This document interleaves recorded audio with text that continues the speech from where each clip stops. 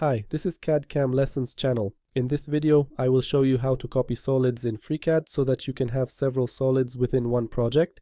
I will also show you one example of when this can be helpful. FreeCAD is a truly free 3D CAD system that anyone can use. To use FreeCAD, you just need to download and install it. In fact, within a few minutes, we can create our own 3D models. We don't need to register anywhere or provide any of our data. We simply download, install, and can start creating our own 3D models. If you haven't subscribed to this channel yet, make sure to hit that subscribe button so you don't miss any new content. And if you'd like to support my work and treat me to a virtual coffee, you can find all the details in the description below. Thank you for your support. In one of the recent videos, I showed you how to create several solids in one project. Here, as you can see, I have two solids. They are two separate solids, not connected to each other. Something like this can sometimes be useful. Here I deleted one solid. When it comes to creating several solids in one project, there are various situations where this can be helpful. One of the relatively simple cases in which creating several solids in one project can be useful is simply the fact that, based on a 3D model, we are making a part. After creating the part, it turns out that we needed to make some changes, and let's assume we have such a rule that we create an original model, and later, when we make changes, we create another copy of that model. We do not change the original model because we leave the source model as it is and make changes in the copy of the model, so that in case we need to, we can return to the original model. We can do something like this in FreeCAD by utilizing the ability to have several solids in one FreeCAD file. In this specific example, where we want, for example, to make changes, we can do this by creating a copy of the source solid.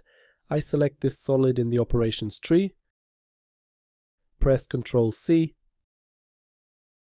a window appears here, we copy everything, and then I press Ctrl+V, and we have the copied model.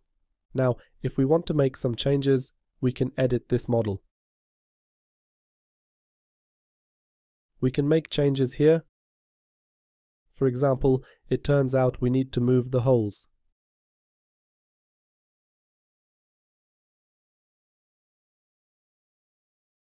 OK.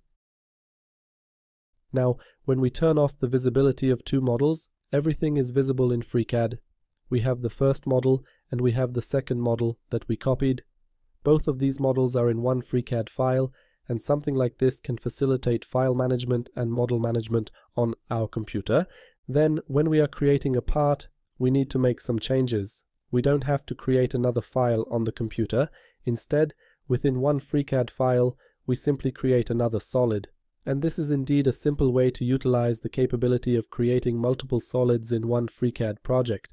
Of course, by creating solids in such a way where we create several separate solids in one project, we can also create simple assemblies of parts, meaning parts consisting of many separate objects. I will show you something like this in one of the next videos. I will show you how to create separate parts that are related to each other, but we will not be using the assembly workbench for this purpose. Instead, we will simply create it in the part design module and utilize the capabilities that the part design module gives us to link individual parts together. For today, we will finish here.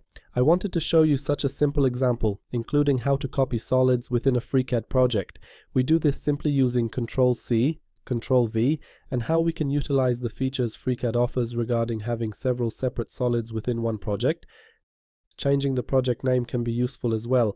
To change the name, we right-click, select Rename, and enter the name in the file. We can add the revision number or the date of changes so that it's clear that something has changed here.